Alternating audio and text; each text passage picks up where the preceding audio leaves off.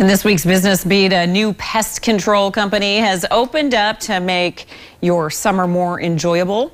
Mosquito Joe opened May 3rd in Minot. Every 21 days, a technician will spray either synthetic or all-natural solution to kill mosquitoes, ticks, gnats, yellow jackets, and flies.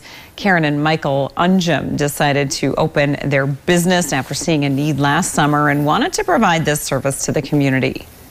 In North Dakota, we have a very short, pleasant time to be outside, so we like to utilize that as much as possible, but the bugs made it not fun.